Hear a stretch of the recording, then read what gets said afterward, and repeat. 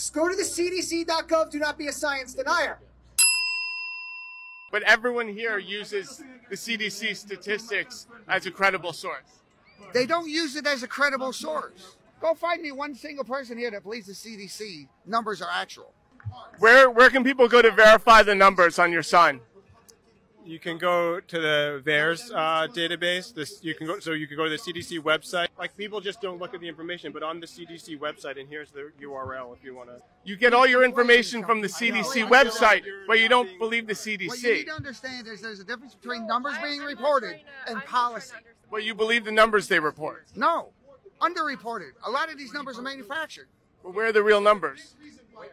First of all, you're not going to find it at the CDC. You can find it, listen. You just told me to go to the CDC website. That's what they do tell the truth on the CDC website. It's the mainstream media that's manipulating it. But we can trust the CDC? No. You can't trust them. You can't trust the CDC, but you can trust their website because that's where the numbers are, and the numbers don't lie. Yeah, so, you know, you got to get your information from a lot of people like you. So this TikToker by the name of Walter Masterson points out something that's really interesting. Now, he is here to point out the hypocrisy among the Republicans that in some instances say that they like using the CDC as a source, but in other instances say that they don't like using the CDC as a source. But this is part of a broader phenomena that I think we all really need to understand a lot better. The reality is Republicans do not care about hypocrisy. That has not ever been something that they care about. So if they don't care about hypocrisy, what do they care about? You see, Republican Party, as it is today, fundamentally is a fascist party, and this is something that we need to understand very critically. Now, before I go into the details about how fascism propagates itself, we need to understand that the fundamental economic theory of fascism is one of privatization and essentially merging the public and private spheres in such a way that leaves the capitalists, and specifically the most reactionary among capitalists, as the ones being in power of the state. Now, already we live under capitalism, and now capitalism, as defined by socialist theorists, is where you have the dictatorship of capital, that is to say, where the state works to suppress the interest of the working class to benefit capitalists. Fascism is, in some sense, an expansion of capitalism, but it's a concentration into the hands of the most reactionary among the capitalist class. It is essentially a dictatorship of the most reactionary capitalists. So with that understanding, now we need to go into the question of why do these Republicans not care about hypocrisy, and why will they in some instances use the CDC data, and why do they in some instances not? Well, the truth is, fascists don't believe in truth. They believe in political power, and they believe in their own propaganda.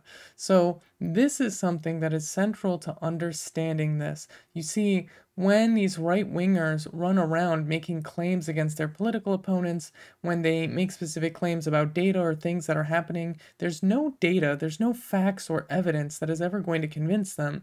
You see, because saying things, the words that they use, the arguments that they make are not about following any type of fact. They're not about reasoning towards any type of position. You see, the arguments that they make are more of a tool that is used to justify their own political power. And that right there is what is critical. You see, these extreme right-wingers fundamentally only believe in their own political power, and so they will say and do anything in order to push that forward. If that means sometimes agreeing with the CDC, they will agree with the CDC. If it means disagreeing with the CDC, then they'll disagree with the CDC. It doesn't matter. They are not interested in having any type of coherent ideology. It is about the most reactionary people among society concentrating power into their hands. And now you could say, but Ben, these folks aren't your everyday capitalists. These seem like they could be working class people. Now, first and foremost, we need to understand that a lot of people who are politically active on the right are actually usually small business owners or local landlords themselves, and they recognize that their interests, to a certain degree, do actually align with the most reactionary of the wealthiest capitalists that there are in town.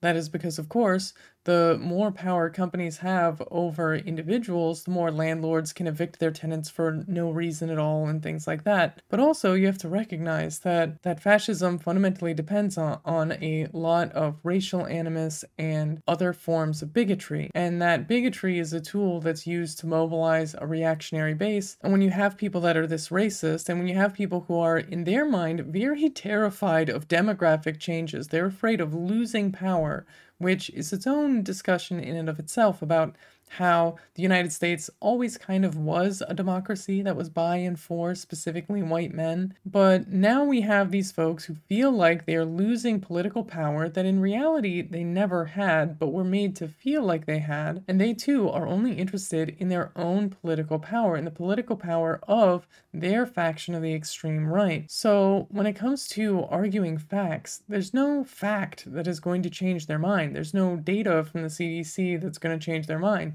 They will do whatever they can to get legitimacy. That is their goal. Their goal is to create legitimacy for themselves, to present everybody else as being illegitimate, and saying and doing whatever is necessary to push that end. This is Ben Carollo with Rebel Headquarters. You can catch my show Galaxy Brain on the Young Turks Twitch channel every Friday at 4 p.m. Eastern Time. If you want to stay up to date with my content, you can follow me at Benjamin Carollo on Twitter. And for those of you that might be wondering or have noticed, my pronouns are in fact she, her.